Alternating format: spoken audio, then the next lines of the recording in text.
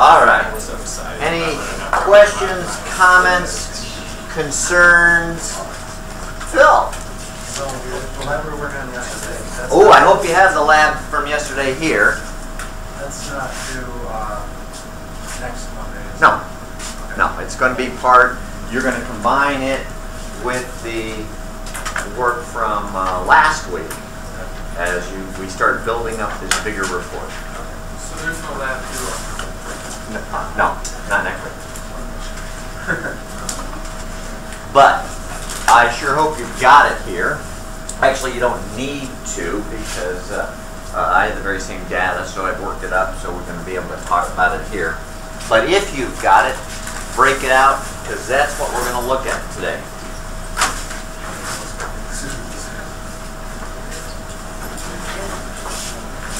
So far, we spent the first part of the term looking at what we call rectilinear motion. That was the one-dimensional motion we started with.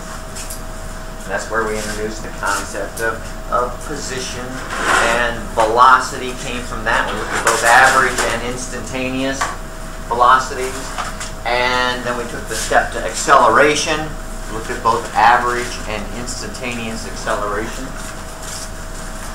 Now we're looking at curvilinear motion. And we started sort of a touch on that on Monday when we started looking at vectors, because that's a full two-dimensional representation of what's going on. A vector is very, very good for any parts of that we need, whether it's the position, just simply as x, y coordinates representing that helps us have then the length of the vector and its direction. And of course, whatever the length is, there's got to be units with it. But then we also do the very same type of thing that we did with it in terms of velocity and acceleration. So we introduced this idea of a position vector on Monday, and we looked at it. Well, there's different ways you can represent it. The main way we did on Monday was we just simply talked about the two orthogonal components, the two vectors, one horizontal, one vertical, that we could add together and have the very, very same thing. And this is very much like you would have done for a little trip across town to your friend's house. You wouldn't cut straight across all the yards. You'd first go somewhere down Elm and then up on Main, and that's how you get there. That's exactly what we mean in these two instances. This is simply you could call it, I guess, an analytical representation of this very simple idea. The reason that's useful to us is as we go to add vectors together, it's much easier for us if we add them together. It's much more accurate if we add them together by adding up all the arc parts of all the vectors we might have to make up the x part of the whatever the resultant might be. So if we've got a couple vectors in here we're going to add together, and we did this very thing on Monday with one of the homework problems, only I think I called the vectors A, B, and C at that time. But we can call them R1, R2, and there can be however many there might be.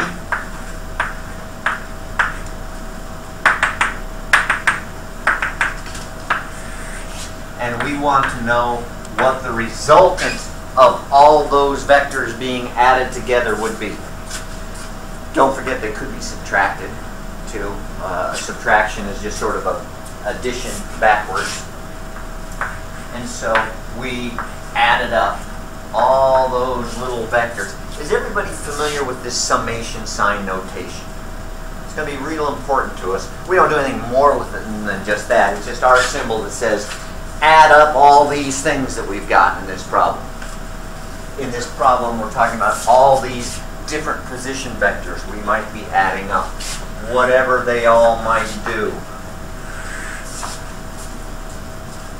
We had a problem on Monday that happened to have 3 vectors. Then one of the homework problems that follows had a few more vectors in it. Doesn't matter. However many there are, we can add them all up. And the easy part of it is for us, especially since we all know trigonometry, is we can take any vector, break it into its orthogonal components, add up the components themselves, and that will give us the resultant vector. The only thing I'm going to add here is an extra, a slightly different notation that we might use. I can write it as I've shown here. We also have another way to write vectors. Remember, all vectors have magnitude in units. That'd be whatever number appears here as the size, the distance in the x or the y direction we're going.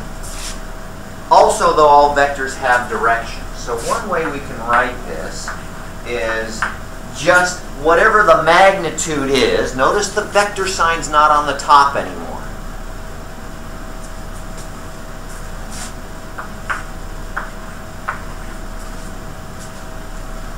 But you're all probably screaming inside because this offends us.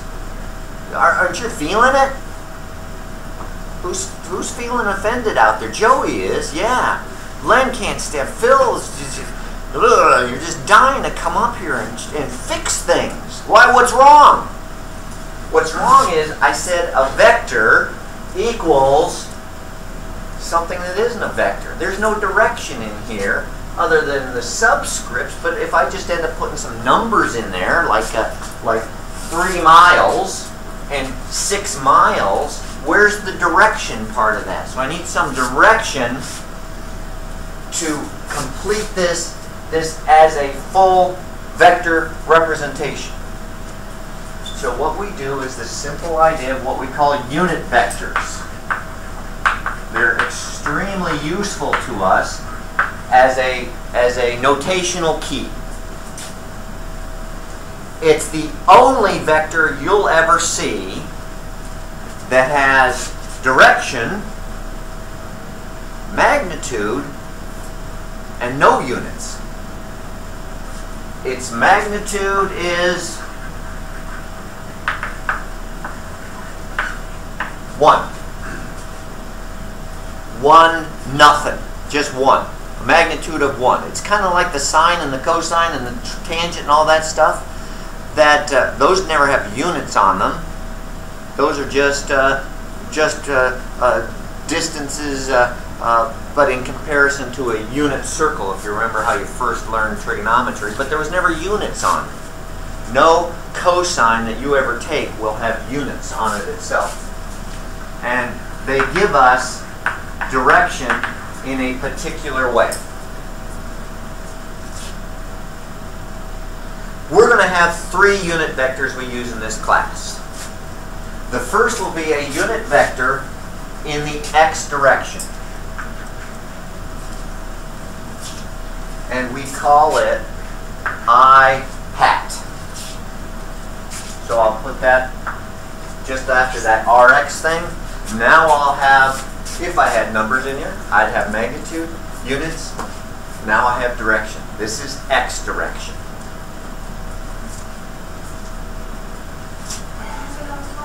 Sorry? I hat is what how we refer. It's the I unit vector or the x unit vector. Or we say I hat. Don't we say that? Doesn't that sounds okay? See the little hat on it? And you can do this in math type when you buy it for $1.50. We also need one for the J or the X direction. That's called J hat. So I'll put that on there, and we've got everything we need. Do me a favor. I noticed the students new to this are a little bit sloppy. Make your I look something different than your J. Look down at your paper right now. Make sure your I and your J look a little bit different from each other. That way I'll recognize them, that way you'll recognize them. Either one of these notations is fine. It's just that this one, once we take out the R sub x and put in a number and units that go with it, then the direction isn't so clear anymore. In this version, the x is what gives us the direction. The y is what gives us the direction. But if we put values in there, where are the x and the y? We don't put an x and a y. Well, I wouldn't write 3 miles sub x. You might try it, but I wouldn't do it. So we can always put something like, for example, 3 miles in the I direction plus 6 miles in the J, and now you know exactly what to do.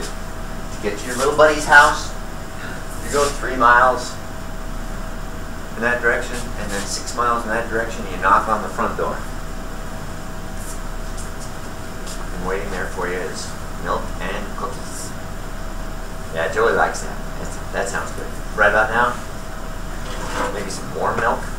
Be nice. Stuart's hot dog. If anybody all of a sudden feels the urge to call mom, go ahead. All right, so we're going to use that sum. It's also good for us because it helps us when we do these summations over here. We'll only sum out values in the I direction together. We'll only sum values in the J direction together.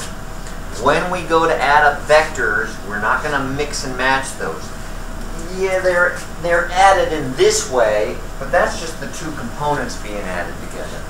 What we're going to do is keep all this stuff separate, and it just becomes a bookkeeping problem for us then. As we go to add up all the vectors, we add up all the x ones together, add up all the y ones together, give them each their proper direction, and we're all done with the problem, just like we showed on Monday. Takes a little practice to get used to, but that's what the homework's for. That's what my full homework solutions are for, to help show you how we go through this stuff, how you get used to it. For most of you, I assume, this I and J, in fact, we'd have an x direction if we did a three-dimensional problem. Then we have a k hat. For most of you, is that notation new? I would assume so. But again, it's a bookkeeping aid for us, so that we understand when I'm adding certain magnitudes together, I add the x magnitudes together and the y magnitudes. Remember, I'm not adding 3 miles to 6 miles. I'm adding 3 miles in that direction to 6 miles in a different direction. And that's a completely different answer then. I don't get 9 miles. I get whatever that diagonal across there is, having gone 3 and then 6.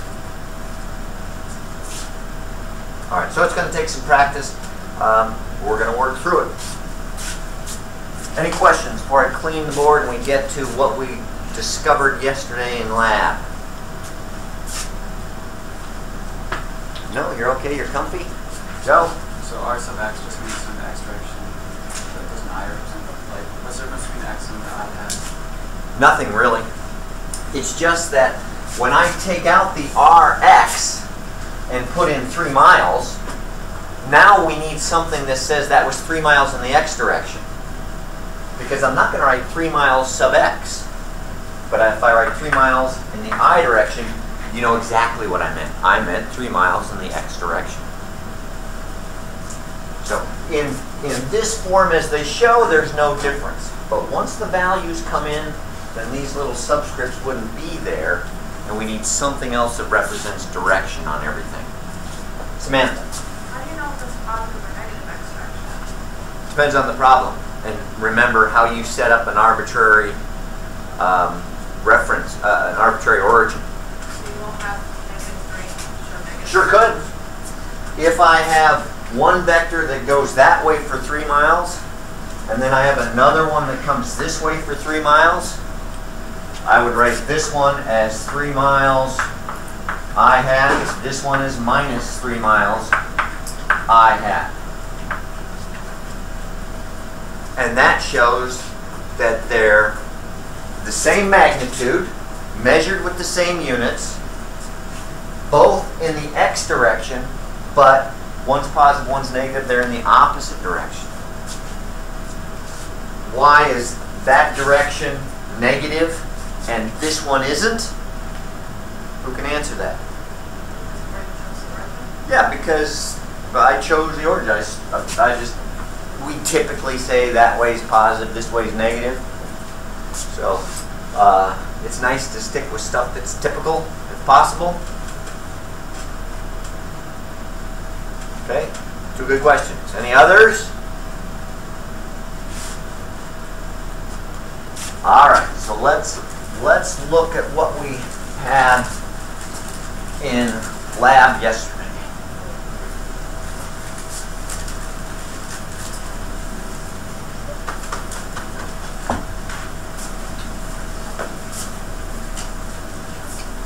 Now, I don't remember if everybody quite got to it, but let's see. I want you to do this as we talk about this. Remember, we're talking about projectile motion. It's a 2-dimensional type of motion. Obviously, there's some travel horizontally and there's some travel vertically going on here. So it fits really well into the types of 2-dimensional motions we're looking at. But I want you to do this with it as we start to look through what we did yesterday. Put down the middle of your paper, and you can turn your paper sideways if you want a little more room on either side. Put down the middle. No, don't do it yet. I didn't tell you what to put down the middle of your paper. Because just a simple line will not do it. It's got to be a semi-permeable membrane. Don't put a line down the middle of your paper. You've got to put down a semi-permeable membrane. Go ahead and do that now. Good, Joe. Semi-permeable membrane. Do it. Do it. Good. Keep going. Okay. Yeah, you got to go down to the bottom so there's no leakage. We don't want stuff getting through here that isn't okay to get through here.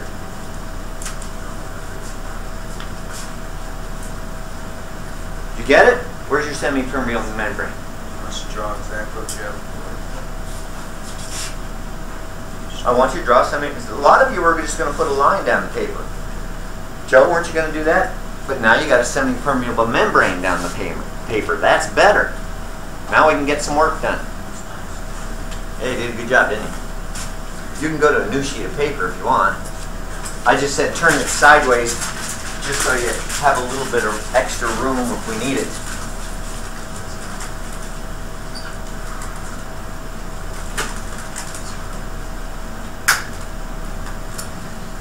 So we looked at that video real quick of the guy throwing a projectile across the screen, just happened to be a softball. Did as good a projectile motion as we could have done in the lab, so that's why it's a lot easier just to use their video, that video there. Picked out of it the position at certain times of that projectile as it went across the screen, got a real nice parabola out of it. In fact, it looked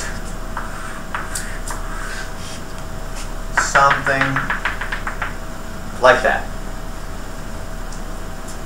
Remember? Think back to your past.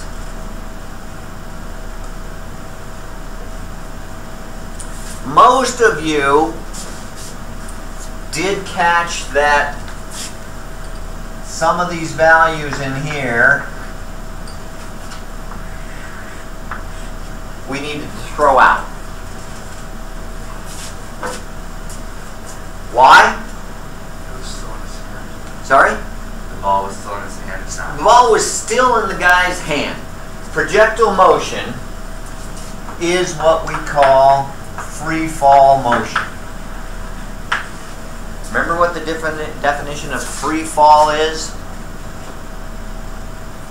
I gave you a pretty clear definition yesterday of what free fall motion is. It's what we did with the tape drop experiment a week ago, and then with the projectile motion yesterday. Sorry? The only force is gravity. Yeah, there's air resistance, but not a lot. We didn't find a huge effect of it. And I don't know if we want to actually run an experiment where there's no air resistance. What it means is I have to pump all the air out of the room. Last time I did that, the administration was very angry. All the dead students.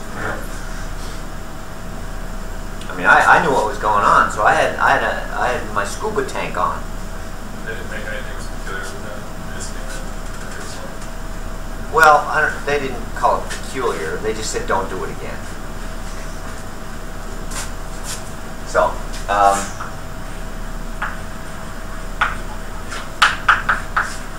gravity is our only force. That, don't forget, is a directional thing. Gravity only occurs downward. Why does gravity only occur downward?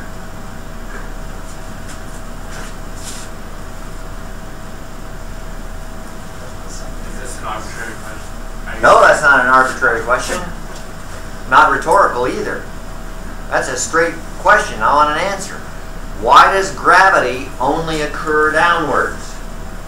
Because like the center of the Earth is down. Exactly. That's where the center of the Earth is. It's the Earth. It's the object and the Earth in gravitational attraction with each other. If the object's up here and the Earth is down there, that's the only place, that's the only direction gravity can act. Can only act straight down. That's our first big clue to the nature of projectile motion, the reason things do this. Now, just a point in experimental work, you cannot throw out points that just look bad and you don't like how they look. These weren't just that they didn't work right, but we knew why. We knew that when the ball was in the guy's hand, there was more than gravity acting on that ball. His hand was there. In fact, it was getting the thing moving, and it was moving it in a bit of an arc, and all those kind of things are other than gravitational motion. So we knew that those points did not belong as part of the projectile, and that's why we could reject them. If you do an experiment and points show up that you don't like, but you don't know why they don't look right, you can't just throw them out. You have to leave them in. Maybe you discovered something no one else has ever seen before. If you throw them out, you won't get the Nobel Prize. So you got to leave them in. You got to think about them, but you can't just throw them out because they're ugly. Other things in life you can throw out because they're ugly. But, no, you can stay. But not dad's ones. You can't throw those out just because they're ugly. Alright, so that's really important to us because that's our first clue of what's going on here and why this parabolic path through space naturally occurred as we threw the ball. So now that we've got this semi-permeable membrane down the middle of the paper, we want to decide what's going on each side. Why have we done that? What we're going to do is separate the motion of what's going on. We'll put horizontal motion here and the vertical motion there. Want to do the other way around? Doesn't matter. Doesn't matter what's on the left or what's on the right. It does matter that they're separated by this semi-permeable membrane.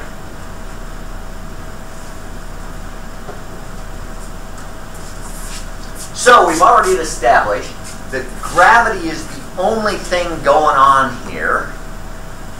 Once it's out of the guy's hand, gravity is the only thing going on here, and it acts in the vertical direction only. So we know over here the acceleration in the y direction. Now, remind me, I think I did, remind me if I gave you this notation. Y double dot. Did I give you that notation as an alternative? Evidently I did to Samantha and no one else. Did I? No? I think so. No, no. It's just a shorthand notation. Anytime we take the time derivative of something, which in this case is the y, so we took the time derivative of y, I don't want to always write d dt, so I write y dot. Just simply a shorthand notation.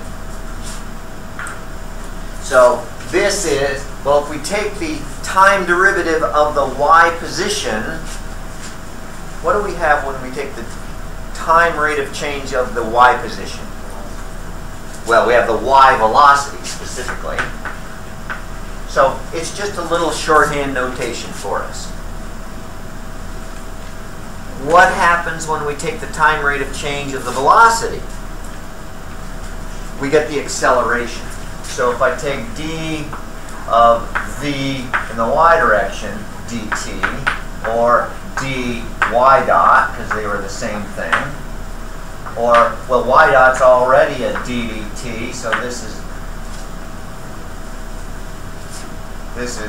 d dt of what's already dy dt. Is that right? You took second derivatives in Calc 1. This is just the second derivative. You used it to find out concavity and all that kind of stuff. For us, it's, well, let's see, I don't want to write all of that, so we also shorten it down to that. You've seen that notation from calculus? In calculus, a lot of times you'd write f double prime. Same thing. It's just f.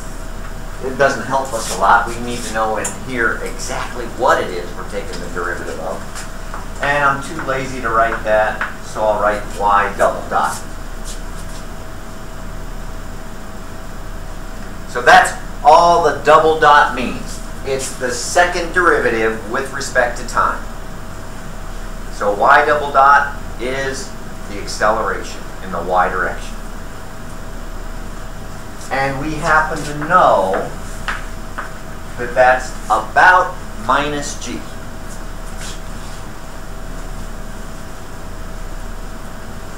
Y minus. That's the way you chose it. Say what? That's the way you chose it to be. That's the way I chose it to be. In this case, we do have an up and a down direction, so it does kind of make sense to pick one or the other as a plus or minus. When we did the tape drop, about half of you took down as negative and half of you took down as positive. Didn't matter. Here, we do need to be a little bit more careful, so I'm going to decree, because I'm Lord and High Master here, that down is negative.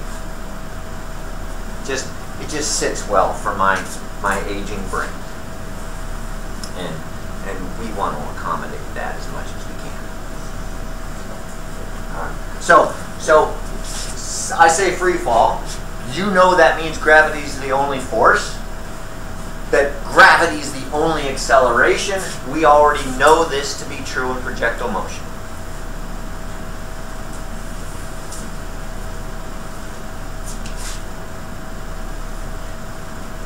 Gravity is the only force. It acts straight down. What then is the acceleration in the horizontal direction. What then is A sub x, or x double dot if you'd rather? I don't care which one you use, it's up to you. I recognize both. You should recognize both.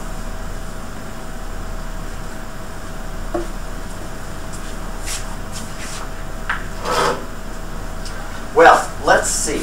Let's look at, here's the data from yesterday. Right? Everybody got something a little bit like that. Pretty much like that, right? Look pretty familiar, I hope. Notice that for the convenience of the reader, which is you right now, I put that up for your benefit. I adjusted it so the origin on both is right at the first dot. Cut off a couple dots, change the origin so it's right there for the convenience of the reader, which is you. If it starts at some other time, then you have to think, uh-oh, did I show up late for the party? Or if it starts at some other height, you have to wonder, the height of what? What was that? It's immaterial to the reader. Because what's important is the parabolic motion, the projectile motion itself. So I think at least half of you, we looked at how to use Excel to very easily adjust that kind of thing.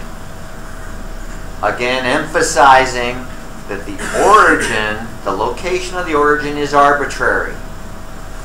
It's not going to affect the rest of the physics that's going on. All right, so let's see what we have here. We've got, remember this. Remember, we have the constant acceleration equations. Remember those? Did I give you that sheet? Pull it out if you got it.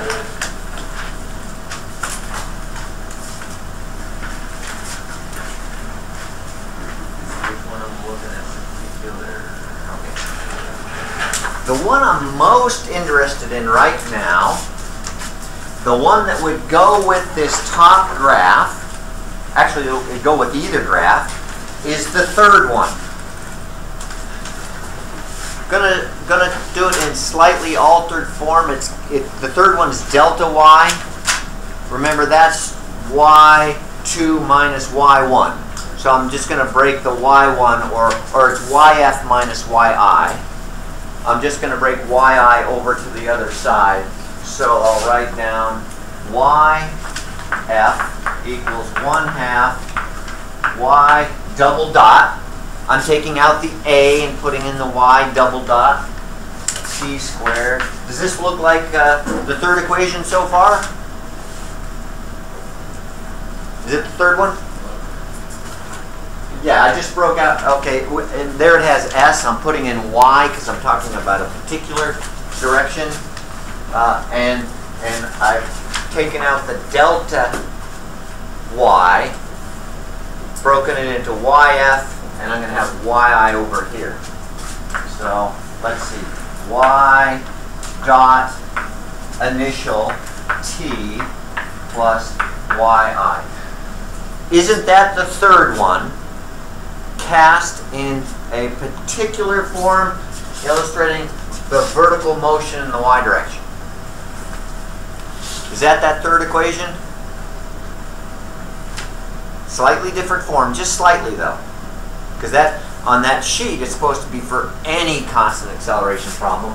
I'm talking about a vertical constant acceleration problem.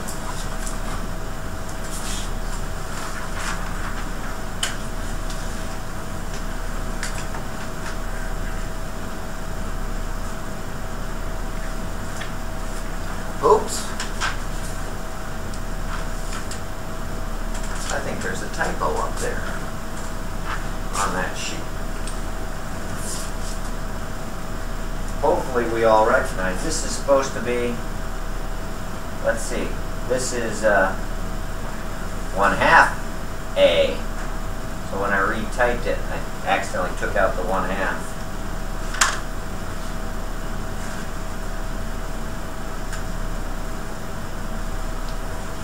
Alright, so, but that should give us just the numbers most of you had. Does anybody have their data from yesterday here with them? Samantha, did you get something like these numbers? Very close? Yeah. Okay. I had 9.55. Okay, a little bit different. You may have had an extra point in there or something is all that was. All right, so we've got 1/2. We'll use my numbers just because they're up there for all to see. So it's 1/2 times minus 9.11. Well, there's our estimate of y double dot, the acceleration in the x direction. Plus, what else we got in there? 4.22 t. That must be y dot I. What in the world is that? Initial velocity. Yeah, initial velocity. Velocity because it's dot in the y direction. Y dot, that's velocity. I, initial velocity in the y direction. Let's see, that must mean right at this point, the initial point of the launch, the first point we had where it was out of his hand. Because remember, we can't count any of the time it was in his hand. There must be some initial velocity in the y direction. Oh, I guess that makes sense. That's why it went up. Because he threw it up a little bit. Makes sense. Why else would it have gone up if he didn't throw it up a little bit? You're thinking, after Monday morning after the Super Bowl, I'll tell you what I was thinking about throwing up. Not this class. It was my other class. I had a couple students that didn't show Monday morning. Plus, what's the other part there? Oh, minus 0.028.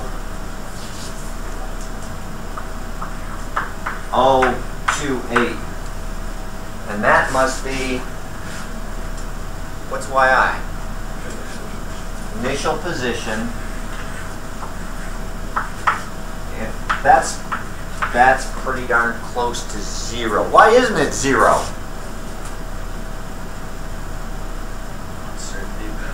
Yeah, the uncertainties in the measurement. Remember, I was picking out those data points as the ball went across the screen. Did I hit exactly the same point on the ball every single time? No, of course not. Of course not. But boy, that's pretty darn small. What is that? That's about 3 centimeters. That's a difference of about that, and the guy threw it all the way across the room. So that's not a big deal. We won't worry about that little piece. It's so close to 0. But notice we did pick up 2 pieces of information. The initial velocity in the y direction and the acceleration in the y direction. And it's about what we expected it to be. 9.8. Samantha's was actually a little bit bigger than mine was. But it's certainly in the ballpark. Not quite as high, probably because there's some air resistance going on that's messing some things up. Plus the uncertainties of measurement.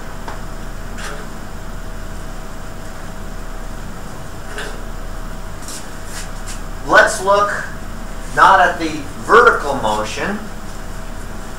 Let's look at the horizontal motion. And that's what that looked like. Doesn't make sense to put a parabola through that. It's pretty darn linear. Yours was too, wasn't it? Once you got rid of those first little bits of points that when it was in the guy's hand, once it was free and in the air and ready to go, that's pretty much what it looked like. Does that look like a constant acceleration situation to you? What do you look for to tell if the acceleration is constant?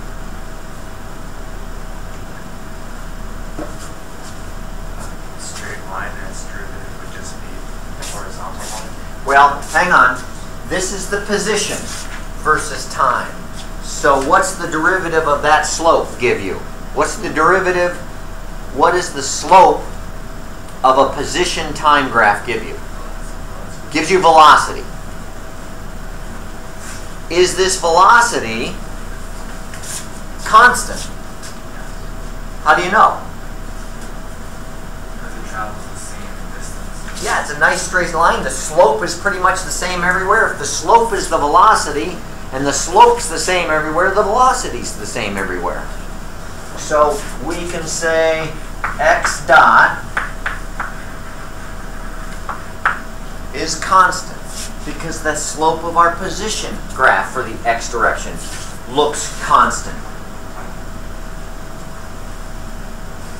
Agreed? I'm not force feeding you anything with that, am I? Tyler, you okay with that? Comfy?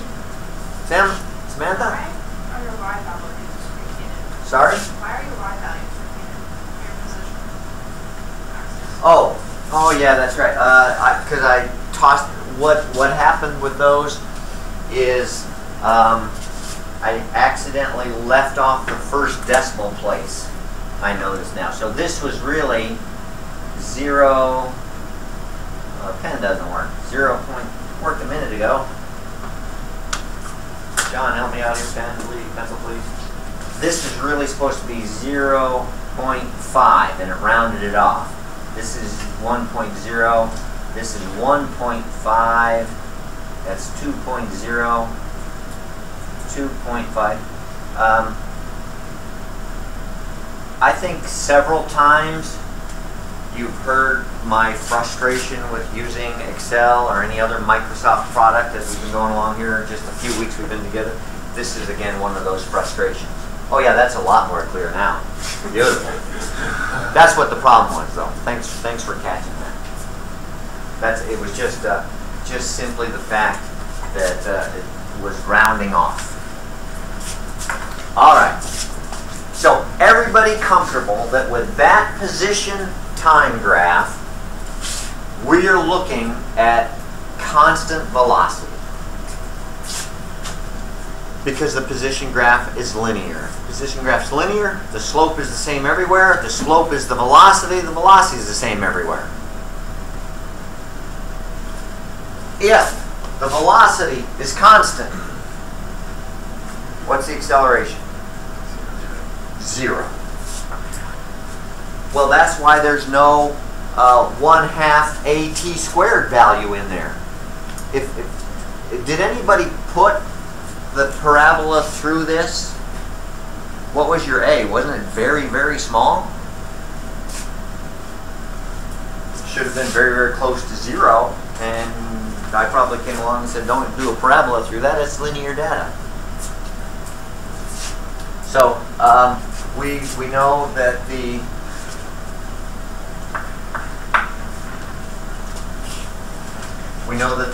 velocity is constant, acceleration is 0. However, is that still a constant acceleration problem? Yeah, it just happens we know what this constant is. It's 0. 0 is a constant. So the constant acceleration equations will still hold. So I'll write down the very same one we had like there.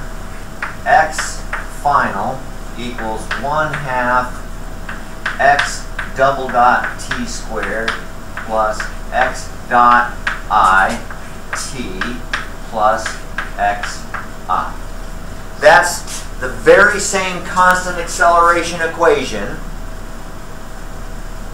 in horizontal form. Look at all the y's are gone. There's only x's left. Only x's.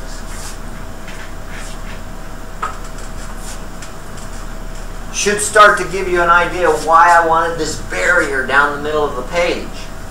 There are no y's welcome over here. There are no x's welcome over here. These are two gated communities where the horizontal people do not let the vertical people come to visit. They're not welcome over here. The vertical people do not like the horizontal people. They're not welcome to visit over. This is a segregated society and will remain so.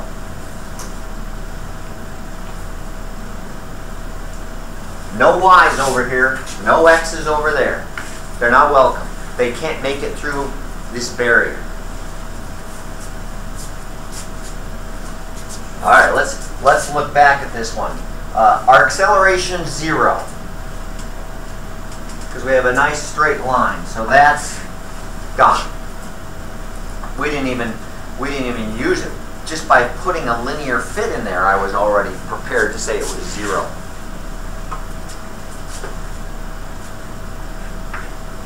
So what did we get for a number? 0.29, I'll just make it 2.91 t minus 0.017.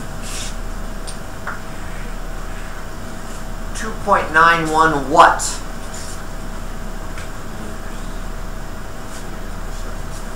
Well, let's look up here. What is it? It's x dot means velocity. It's the initial velocity in the x direction.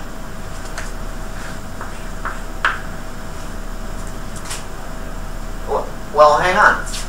The velocity is constant. So not only is it the initial velocity, it's the only velocity in the x direction.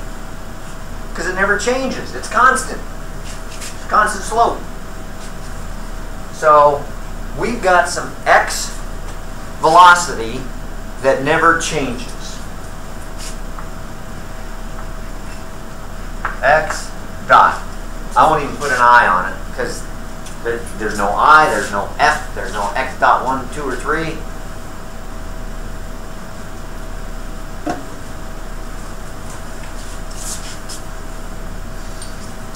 I have some initial y velocity. At the same instant, I have some x velocity.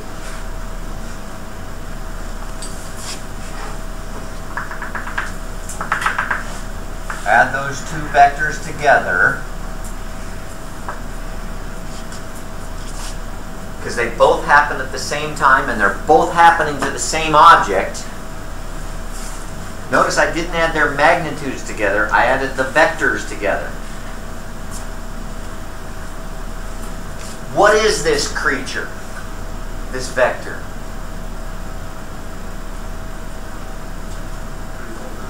Sorry? Resultant, yeah, but that's just the word, that's any two vectors you add together, you get a resultant.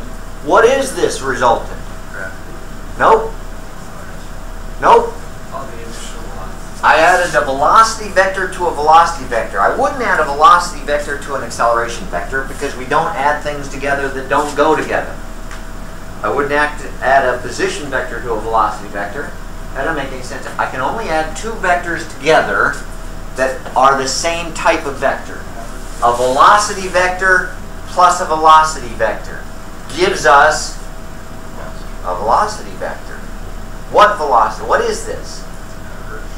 Nope. Nope. Let's see. Let's draw a bigger picture. See if we can figure out what we've got. So that's the screen image we had yesterday. The guy throwing the ball across the screen. We'll ignore the part where it was in his hand. So we've got that pretty much as our screen image, the video image.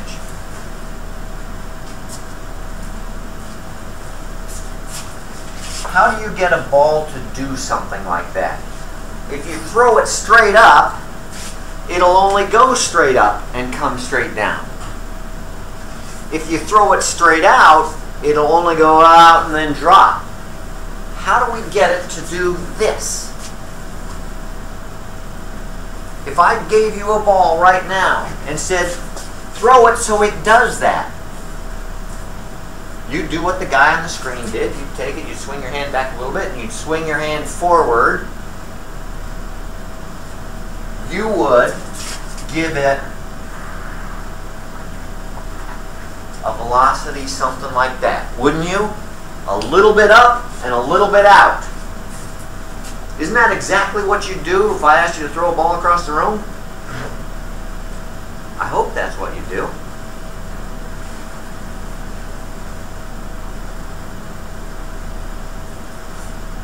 No? Is this too athletic for some of you?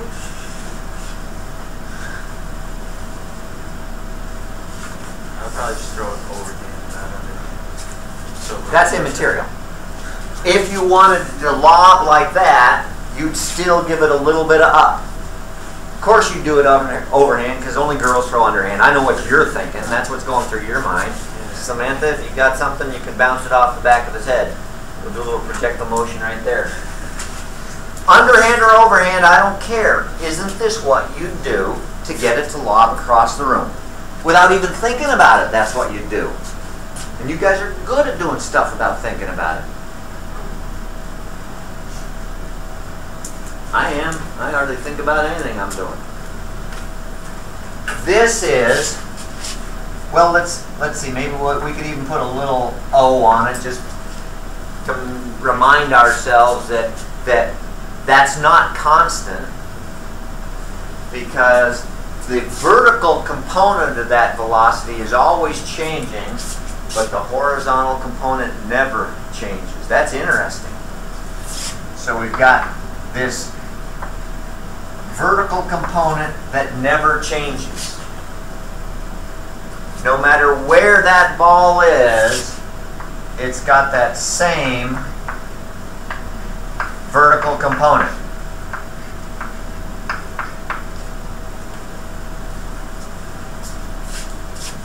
Why is that?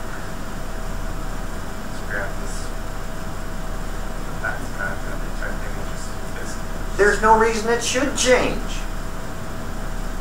The only way velocity is going to change is if there's some acceleration, and there isn't. So the horizontal part never changes. And that's what we see pretty much here. That's why this line is straight, because the velocity in that direction is almost perfectly constant. Almost perfectly. That's a pretty darn good straight line. The vertical component does change. Notice that the slope of this line is getting a little bit less steep as it goes to the top. Well, that's what balls do. They rise, but they don't keep rising as fast. They slow down until, what's the slope here? 0. What's the vertical velocity there? 0. It comes to a stop just for a split second. And then notice the slope starts increasing negatively. It's falling faster and faster and faster as it drops. Starts out with a pretty healthy initial velocity, loses that until up here it has no vertical velocity. The Earth sucked everything out of it, except it still has that horizontal component. And then it starts to pick up a little bit more vertical velocity as it falls.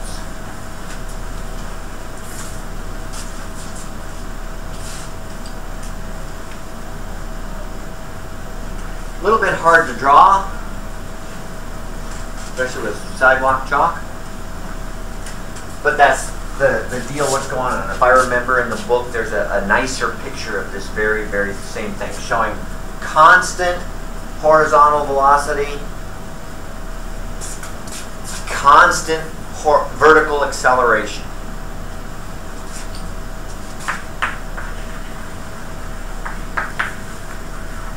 Actually, it's constant acceleration for both. It's just over here, the horizontal side, the constant happens to be 0. One of my favorite constants.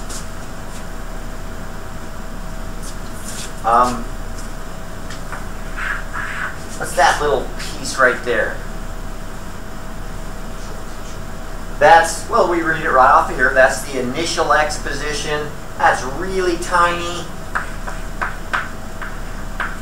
it's about 0 too. It's just a consequence then, remember, of averaging all these values. It's a little bit of the piece that just happens to be left over.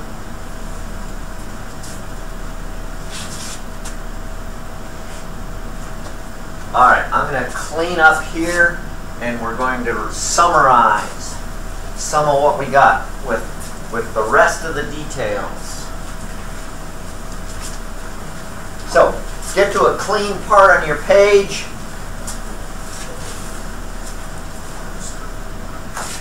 Leave the semi-permeable membrane there.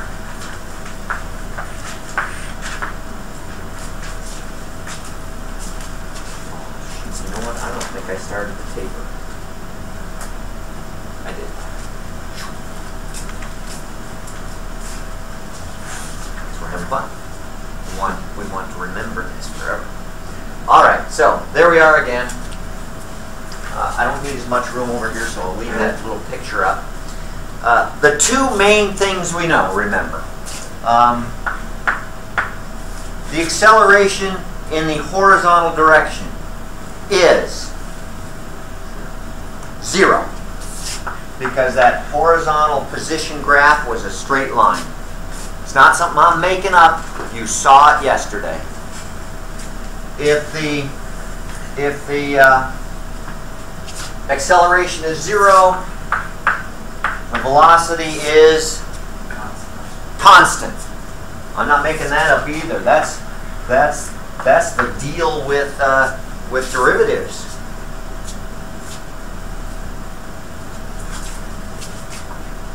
In fact, I can even say a little bit more about what that constant is. I've got a vector here representing the launch velocity, whatever its magnitude happens to be, and it's at some launch angle. Hey, if we had a cannon, that's what you do. You take that cannon and you point it up at some angle, fire the cannon, give you some launch velocity, we bomb Hudson Valley Community College out of existence.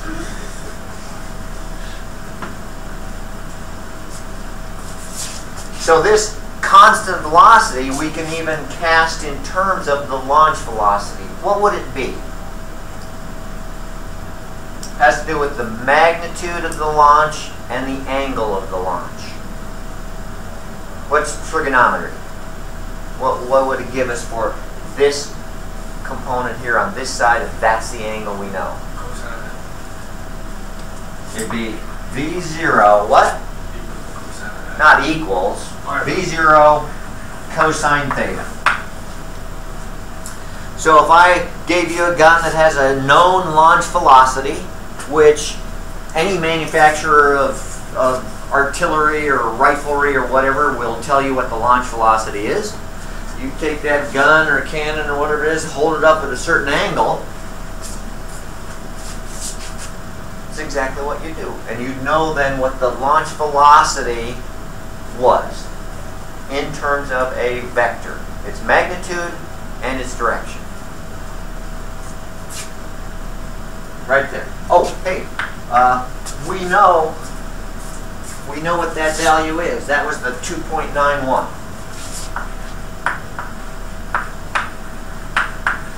Remember, that's what came right off.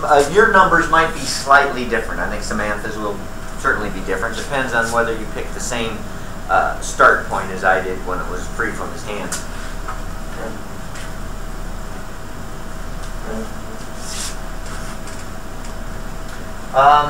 Let's see, what else? Oh, it's constant acceleration.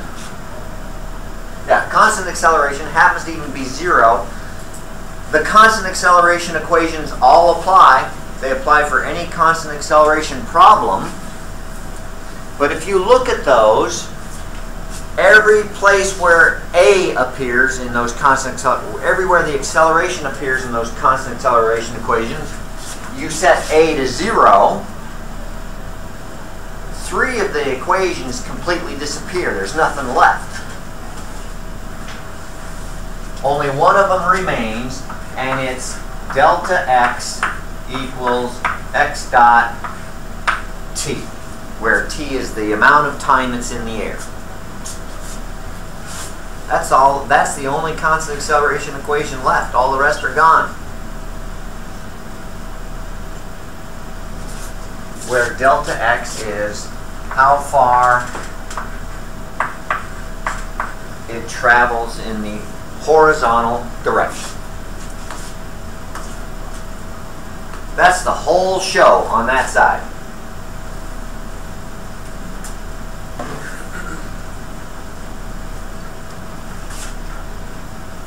Notice x, x, x, x. There are no y's over here. They're just not welcome. We're not even going to send them an invitation. They're not welcome here. We've got this semi-permeable membrane, and y cannot get through that membrane. There's a y here. Come, it's going to just bounce right off that.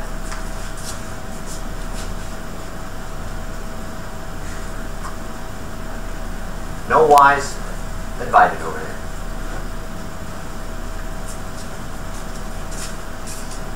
What do we know on the vertical side? Let's summarize that. What's the number one thing that's true about the motion in the vertical direction? What drives everything in the vertical direction? Acceleration is constant and due to gravity. So y double dot equals minus g equals constant. G itself never has a negative sign. That negative sign is only there because I arbitrarily chose it to be. G itself is always considered a positive constant. Because that's not arbitrary. God decided that. And I was there that day, 6,000 years ago, somewhere in the Iran-Iraq area, in the Garden of Eden. It was the first work day. It was Monday. Sunday he rested. Then we got to work. That's the G itself is not arbitrary, but the minus sign is. All right. Since acceleration is constant, then any of the constant acceleration equations apply. Let's see. Let's look at what comes next. Oh, the initial y velocity. Since the acceleration is non-zero, then the velocity in the vertical direction is always changing. But it does have an initial value. Whatever it had that instant it left that guy's hand. There it is right there. There it is in the picture right there. What's it equal to?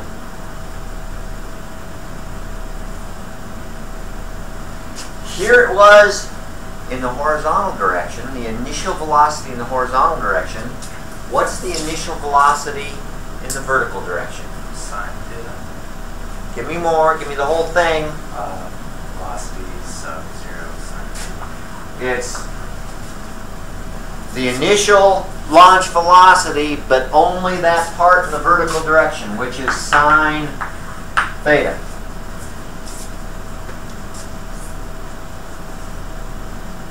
It's not a constant. It's subject to acceleration. In fact, it would be one of the acceleration equations. Oh wait, no, I don't want to do that. Sorry, the initial velocity, yes, it's a constant. Because once it leaves his hand, the initial velocity can't change. It's done. It's already there. It's what put the thing in the air. But the velocity from then on changes in a very predictable way. It changes in that way. So we can even write down what it is.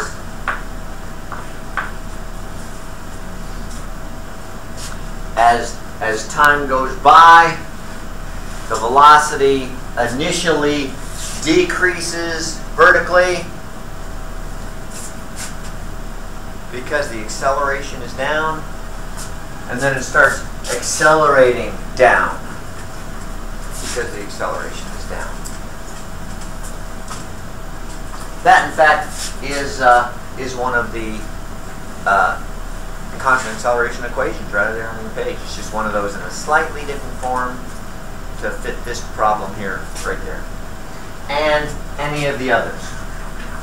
All constant acceleration equations apply. I don't want to write them all down. You've got them there on the sheet.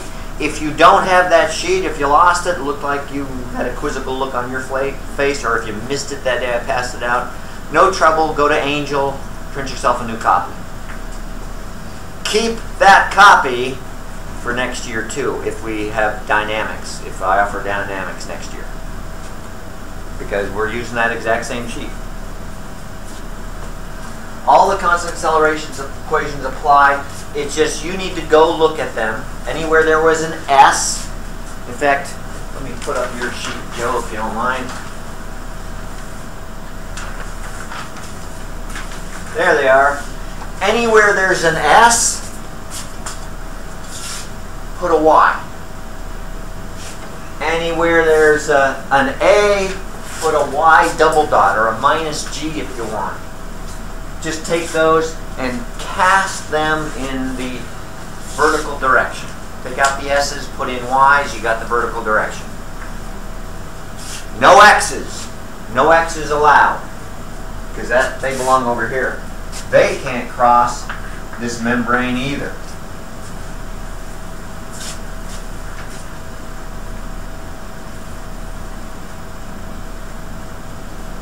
So anything we need to solve on this side, we'll use the constant acceleration equations, cast in the vertical direction. Anything we need to figure out here, well, the whole thing's there. There's nothing else to write down. I got the whole thing down there. A little more work to do here just because there's more going on since we have a non-zero acceleration.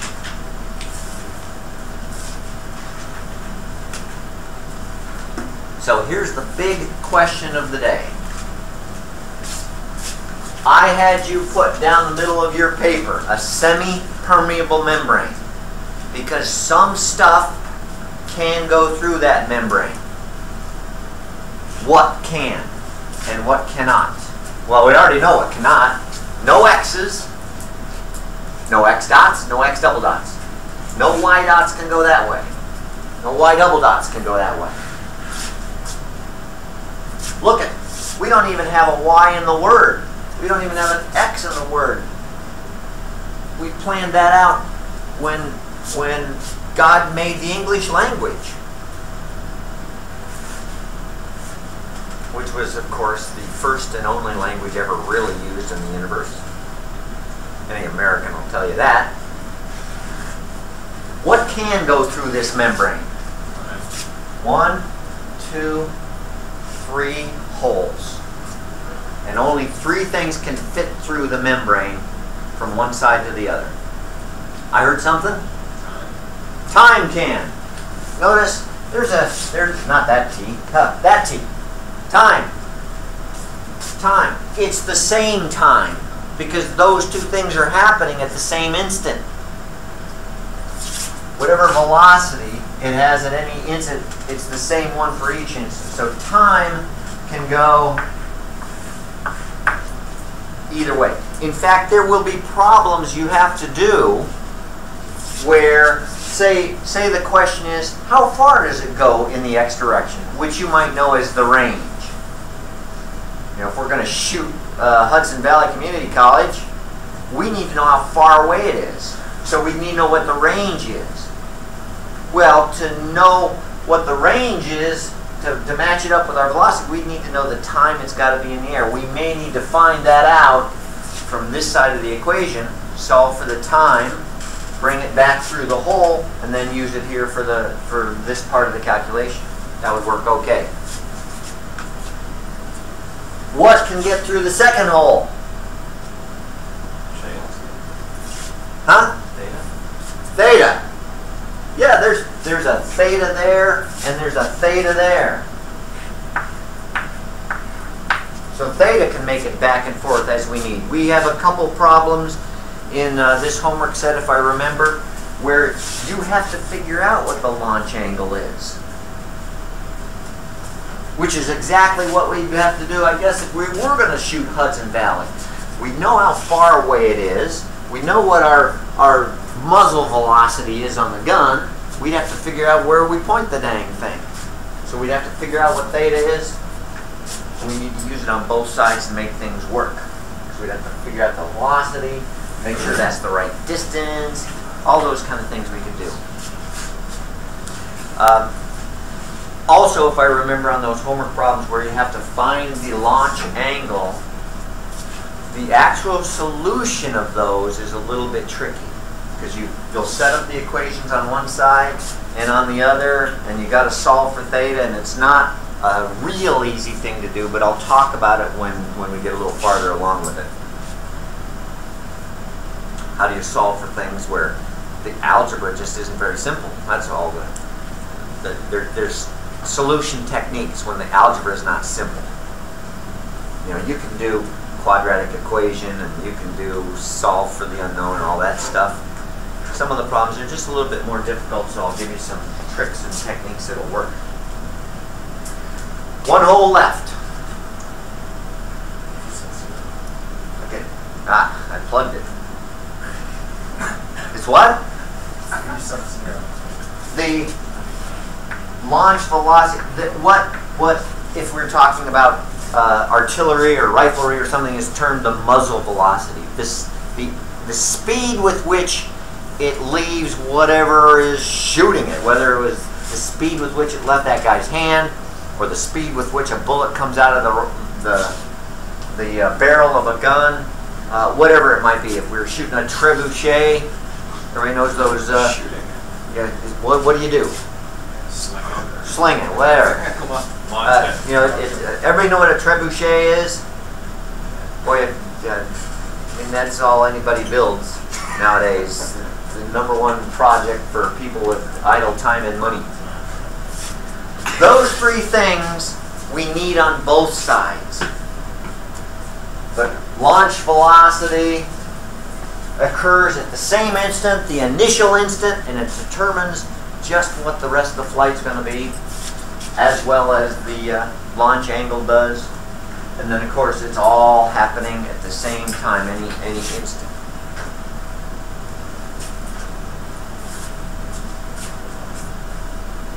Just exactly what we found out from our data. So I'm not making this up.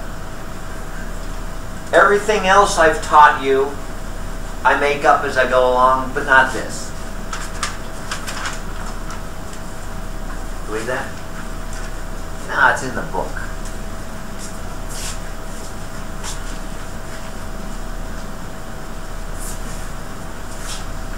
A couple other little things you might know that are all... Oh, by the way, this is good for any projectile motion whatsoever. I don't care what this launch angle looks like. Doesn't matter if it's up, it's straight over, or even if it's down. Doesn't matter, because it just gets fixed. You know, you handle it in here anyway. Doesn't matter if the origin is on the edge of a cliff and we're trying to shoot something below that cliff. Doesn't matter, because we'll have a change in position here from one of the constant acceleration equations. We just put the number in and it all works out. So this isn't particular to this projectile motion or to any other projectile motion. This is all true for every single projectile motion problem we could come up with. You just have to get the right pieces in there where they go. Don't forget that some of these, especially over here, have minus signs on them. if we're going from a high place to a low place, delta y is probably going to be negative if we set it as such. So make sure that's in there. If we shoot to a higher place, then delta y would probably be positive if you keep that negative sign. I'd suggest you do it so that every projectile motion problem always has the minus sign in there and we never have to fuss with it. But again, it's arbitrary. Some of you are rebels.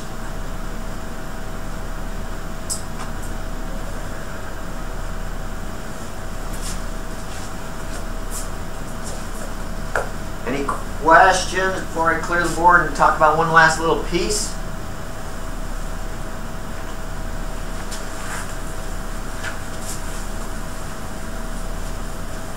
Sometimes there's particular parts of either particular parts or particular types of projectile motion that can help you solve a problem if you remember them. For example, well, I guess we've already seen it. If we had any type of projectile motion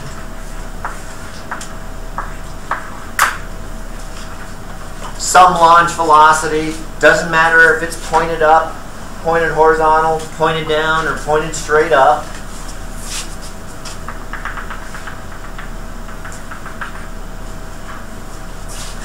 There is a point at the tippy top where there's no vertical velocity left. It's all been sucked out and nothing extra has been added for the way back down. A lot of the problems ask you something about to what height does the projectile go?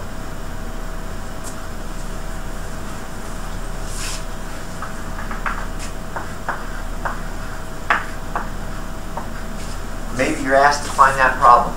Even if it keeps going, the problem might say, to what height does it go? You need to recognize that at the top, the y velocity is 0. Remember, for any constant acceleration equation, there's 3 things you know, 1 thing you don't, to tell you which equation to use. That might be the thing you need to know to find the thing you don't. So even if the projectile keeps going, doesn't mean you can't look at just the part to the top for your part of the you can break the problem into its pieces like that if you need to. And I believe we do have one of Alan. Didn't we have one of those questions you were asking about yesterday? That you need to remember at that point we do know something more that may not be expressly said in the problem. It may just say at the top. And you have to remember, at the top we have no vertical velocity. That's what defines the top. Almost done here. One last thing. There's also something extra. There's also extra stuff you can know when you have a symmetric projectile shot. One where it starts and ends at the same height.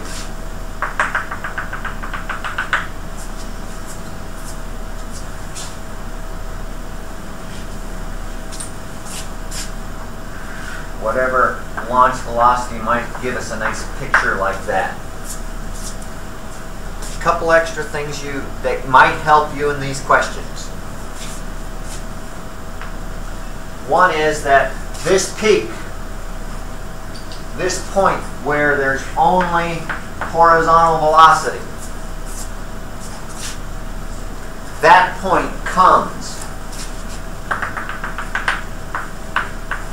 right at the halfway point. That can help if they ask you to find the time in the air and it's easier to find the time to the top, find it and then double it. Or vice versa. Maybe it's easier to find the entire time, cut it in half, and you know the time it took to get to the top. Because it's symmetric. Also true, not only is the distance half, the time is half. Both of those are true. The horizontal distance is half, the time is half to the peak. One other thing that's not quite as obvious. This initial velocity over here is the same initial final velocity over here.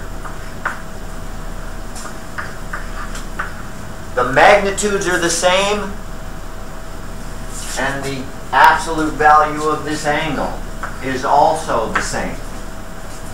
That's not as obvious, but it does come from the symmetry of the problem.